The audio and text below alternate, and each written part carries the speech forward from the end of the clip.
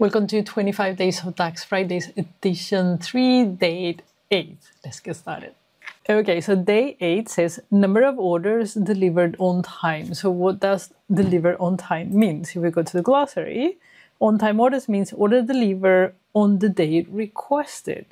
Deliver on the day requested. So that means order ID where the ship date is equal to the required date. So if we create this table and then we do the difference between the two dates, we will see which ones were delivered on time.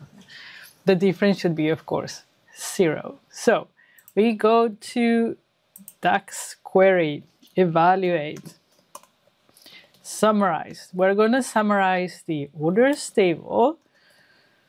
We're going to put order shipped date, order required date, and then we're going to calculate the difference on time.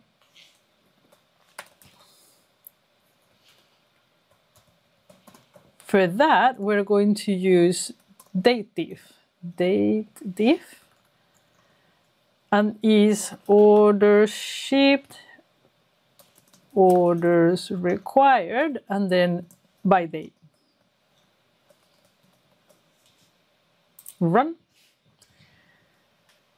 And I want to have also the order ID, please.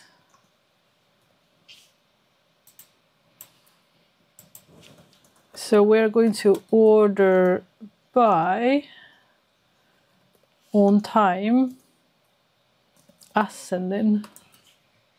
I never remember which one is which one. Okay, so this one were delivered too early. These ones they don't have, and then here we have them. You see, the ones with 0 are the ones that we want. So if we go here and we do filter, this table where on time is equal 0,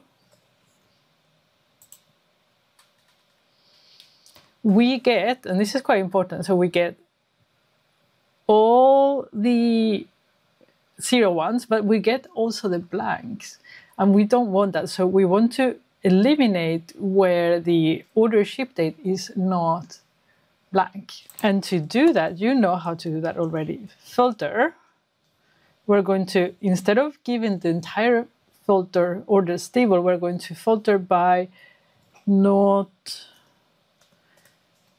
is blank orders shipped date. Close that, comma, run. And there we have the right answer. Okay, so we're going to get these, go up here to our measures table, new measure, D8, paste it, and then what we need to do is count rows. The rest is already been done.